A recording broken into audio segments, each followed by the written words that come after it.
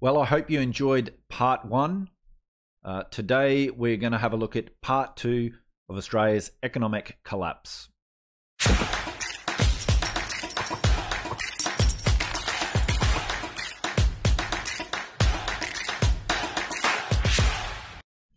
So the RBA and consensus narrative that you'll hear from, all these mainstream economists and whatnot is that lower interest rates drive business investment and therefore job creation.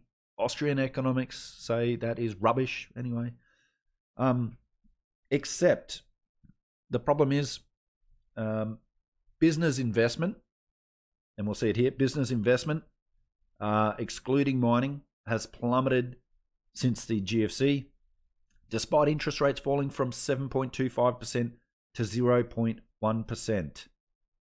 Now, Austrian economics and even Professor Richard Werner argue that artificially lowering interest rates below the free market price does not drive business investment, but actually creates a misallocation of scarce resources and malinvestment. And what it does is it encourages people into speculative and non-productive assets. Now, speaking of non-productive assets, one part of the Aussie economy, the non-mining, digging stuff out, shipping it overseas, is property. Now, Keynesians that run the RBA, that are right across, academia here, and actually we're getting more MMTs here in Australia, which is quite scary in academia. But what our economy, what our economics is the wealth effect. It's the wealth effect. It's, you know what? Let's increase asset prices. People will then feel rich, so they'll go and borrow against that asset to then go and buy things and consume. By the way, the word consume literally means to destroy. So think of that. So we have this wealth effect, all right? That's what our economy is kind of based on, partly based on. Now try putting these two sentences together with a straight face. The wealth effect is greater in Sydney, but people in Sydney are poorer. See, this is the thing, is you might get away with it for a while, but that is lazy economics. It does not last long term. It is not sustainable. And so what we're doing right now is we're loading up young people. First home buyers have just, and you'll see in my next video, how much they've jumped into the property market at such high prices. And you'll see how much of their income, their net disposable income after tax, is going to mortgage repayments. Just to have a roof over their head. And it's such a large portion that they've got less disposable income to save, to invest into, maybe into their own business, and then that grows, and then they employ people, and they've got less money to consume. They've got less money to spend. So we are beginning that point where we've hit this, wealth effect issue that, because we've got record low interest rates. We've got super high asset prices, house prices, and the wealth effect is now wearing off. And but politicians and central bankers are too gutless to actually reform in a meaningful way, because there's going to be pain to have, because we've been just partying up like no tomorrow, living off debt. Other countries have been creating wealth by actually making things and selling it to us. They then get our dollars, and then they can go and use those dollars to buy assets. While we think we're getting rich, but all we're doing is digging a deeper and deeper debt hole. So I thought I'd share a tweet that I tweeted the other week. High interest rates would be good for the country, says Yellen. But Tulip says low interest rates are good for the country. Which is it? Now, those of you who don't know who Tulip is, that is Dr. Tulip, who was a senior economic advisor to the RBA. he's arguing that low interest rates are good for the country. Janet Yellen says that high interest rates are good for the country. So which is it? Now, you'll see in my next video where I talk a little bit more about Dr. Tulip. Now he's no longer there. He's a little bit more active on Twitter, and I do bug him a little bit, try to bait him into a debate. But at this point, he hasn't bitten, and that's probably because his record kind of speaks for itself, and you'll see in my next video. All right, so when we get to the employment, this is Roy Morgan's employment. Now, for May, they said that unemployment actually went up to 10.3% after JobKeeper, the government wage subsidies ended. That actually the unemployment rate went up 10.3%. Where the ABS, and that BS stands for something, came out just last week and said that unemployment's 5.1%. Now, I'll put a link in the description below to the ABS numbers here. Now, it'd be interesting to see what Roy Morgan's numbers. It'd be interesting to see what Roy Morgan's next numbers look like. But you can see the difference between how Roy Morgan and the ABS calculate these numbers. So there's unemployed or people that did not work at all in the month of May, and the ABS counted them as employed. So, yeah. And the US has the same with the Bureau of Labor Statistics. The US have similar issues with accurate reporting there. So, yeah, and apparently Queensland there, which is my state, we've got unemployment over 15%. We're the worst, according to Roy Morgan. And we suspect that's because of, we were heavily, although we weren't the highest receiving the wage subsidies, we were the third highest state. But we do have a lot of tourism and stuff like that, and that's probably hospitality as well, and that's probably been the largest industry affected due to the lockdowns and whatnot. So coming back to the construction sector, so the construction sector employs 9% of the Australian workforce. So this is why the government did what they did with Home Builder and all the schemes. It was less about, in my opinion, it was less about bidding up house prices or getting people into their home or whatnot. There might have been some of that, but it was really about jobs. A sector 9% of the economy was about to suffer significantly. The Masters Builders Association went to the government and said that we're expecting a 50% plus drawdown, and a lot of people are going to go under. And when you got over 1.2 million Australians employed in this sector, that's gonna send unemployment up in a big way. So I understand why the government did what they did. We'll leave it at that. However, with builders now, they've locked into contracts at fixed prices, yet their costs are going up. There's a lot of builders out there that have to honour those contracts at a loss. So build a house at a loss. And I know a builder who's right next door to me. Hopefully they're not watching this video. They've employed another builder who had something like 400 contracts to build houses. And eventually they're all going to be at a loss. And he just closed his doors. He now works as a PAYG, as an employee for the builder who's in our office. So anyway, hopefully they're not listening to this video or watching it. So we're expecting more of this over the next coming 12 months. There's a lot of pain to be had. Now, one of the other things that happened last year that the government did was basically you could trade while insolvent. which I still think is going to have a big impact as time goes on, because we had companies who were basically insolvent were allowed to trade and do business with other healthy companies. And so when those other healthy companies then, want to get paid, but those insolvent companies go, oh, actually, yeah, no, we're winding up, then that impacts those healthy companies, because those unhealthy companies were allowed to continue operating. And we're now seeing that business credit defaults are now up 9%, and this is data that's just come out from Creditor Watch last week. So, watch this space, folks. The economy is not healthy, no matter what you see on mainstream news and what you hear from the government spinning the absolute rubbish. The underlying fundamentals of the economy are actually sick.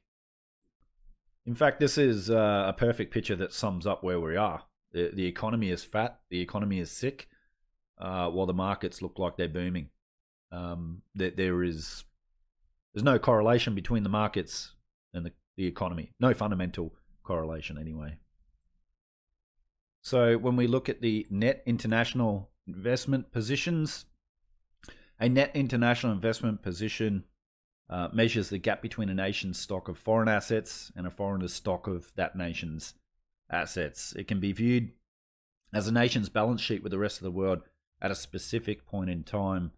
It's also an important barometer of a nation's financial condition and creditworthiness. So here you can see Australia has a negative net international investment position of 53%. So a nation with a positive asset position is investment position, is a creditor nation, while a nation with a negative is a debtor nation. And so you can see that Australia is a negative there, and along with the United States, which is negative 66%.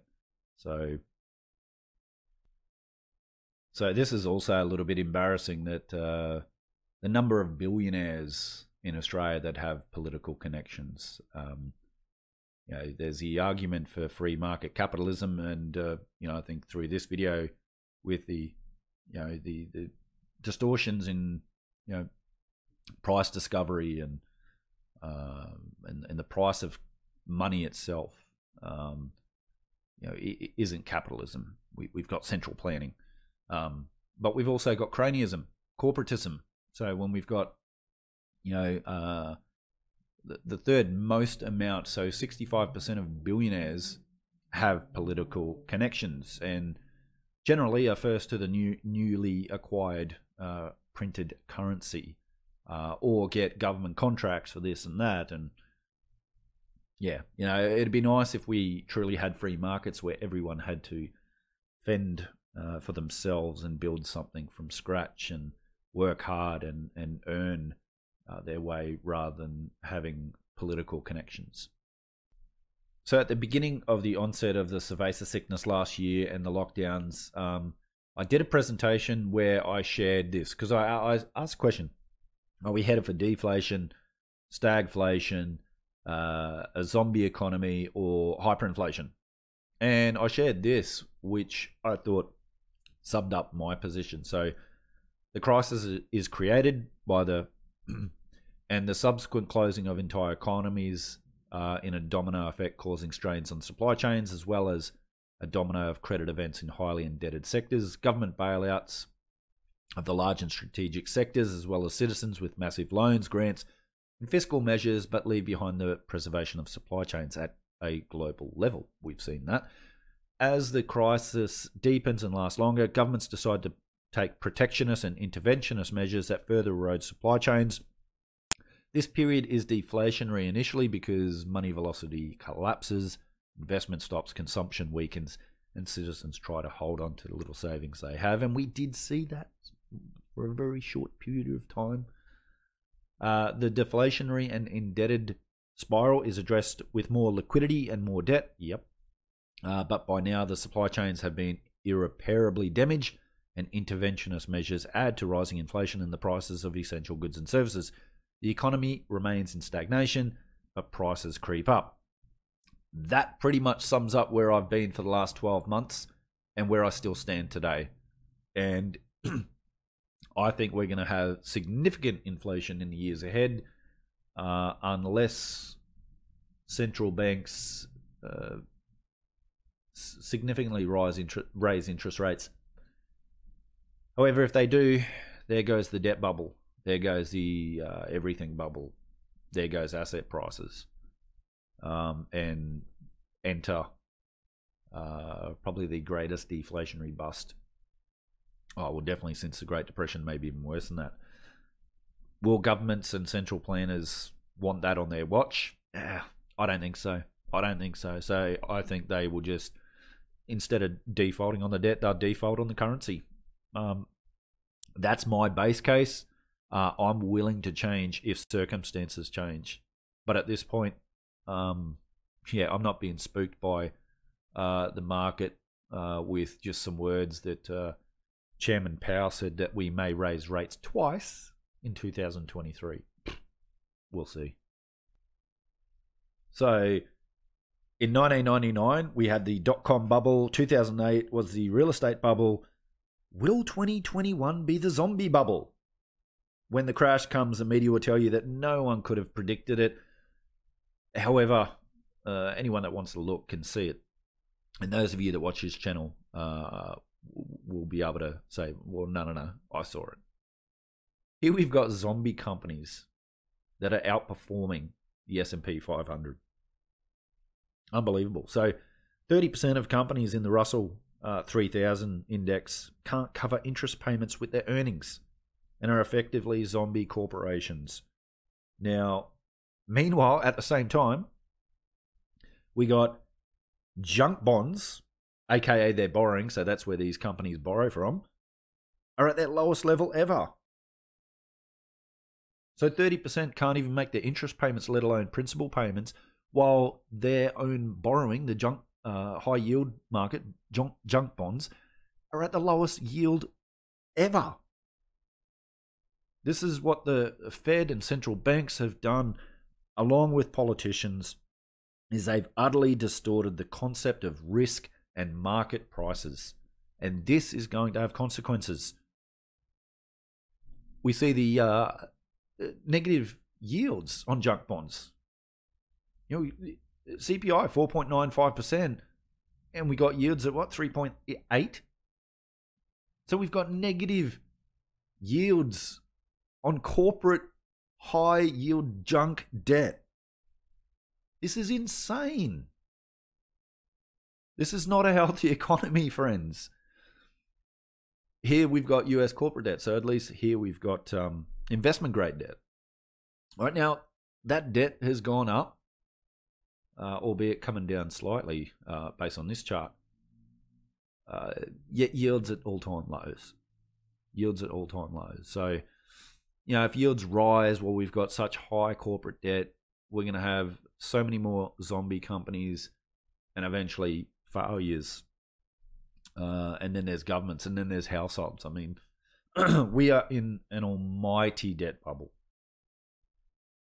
And speaking of debt bubbles, China warns of a global financial bubble that could burst.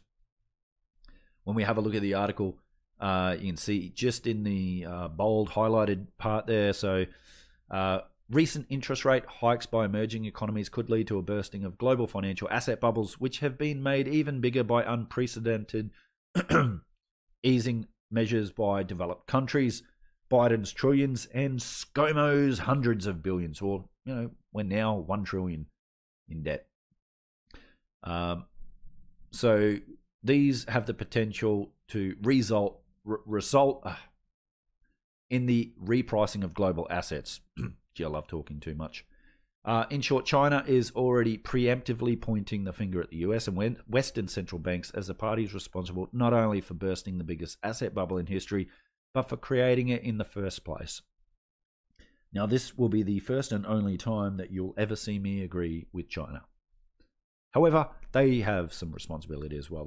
They've they've done the same thing. They've built a big bubble in China as well. So,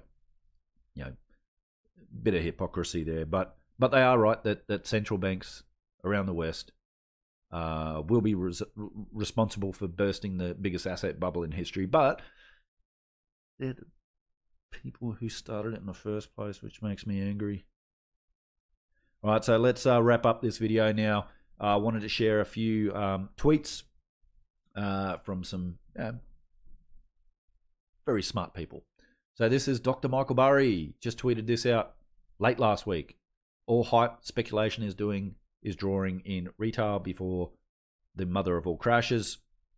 FOMO parabolas don't resolve sideways when crypto falls from trillions.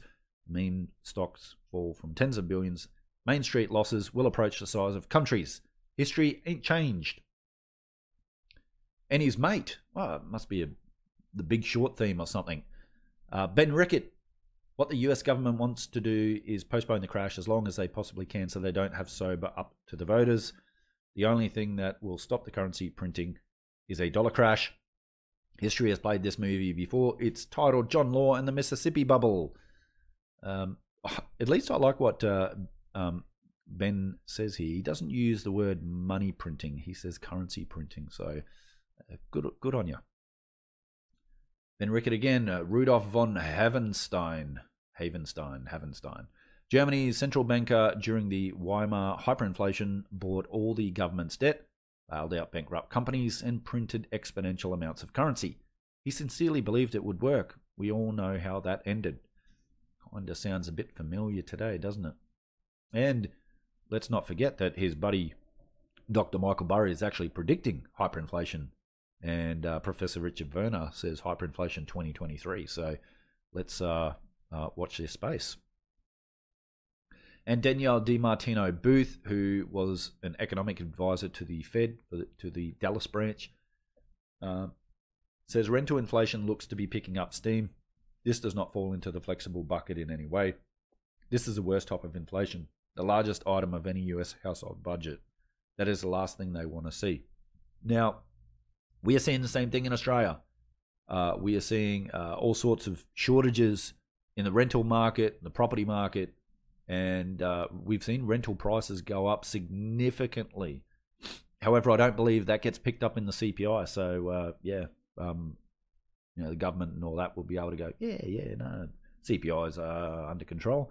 However, this is the largest item of any Australian budget, not just US budget. Austrian economist Daniel Lacaille, same people that hail massive. Daniel, why are you using the word money printing, son? I'm going to have to teach you it's currency. And huge central bank intervention complain now that inflation is increasing inequality.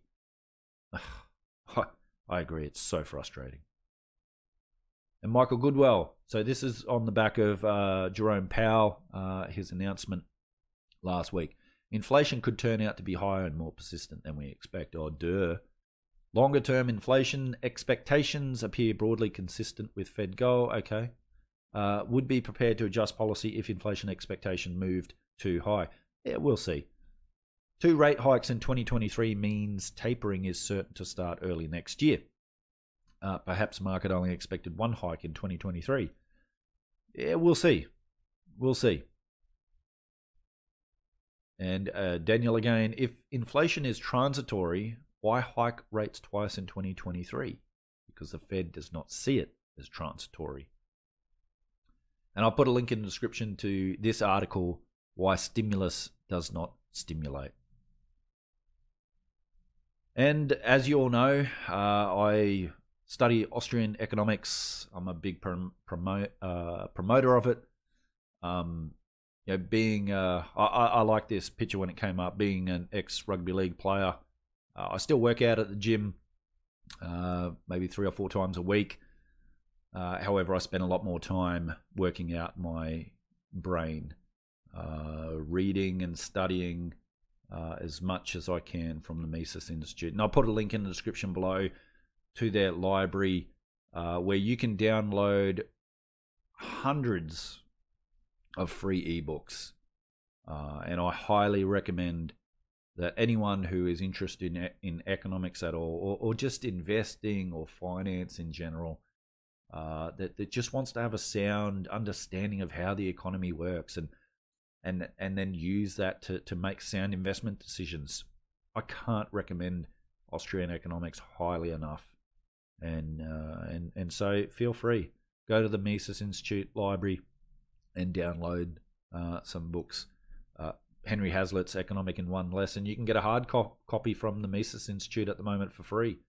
I've ordered tens of, probably close to 80 or 90 of those books to give out to my students and other people here in Australia. So I thank the Mises Institute for what they do. And that's my opinion on the Australian economy. I think it's very sick, and time will show just how sick it is. We can keep kicking the can down the road, but eventually the can gets too big, and the piper has to be paid. And anyway, I will go into more depth on the property market and how that's going to impact the economy as well in my next video. So stay tuned to that. If you like this video, please hit that thumbs up, hit that like button. I know it's been a long one, and I thank you for watching it through to the end. Take care, everyone, and I'll see you again on another episode of Finance Uncut.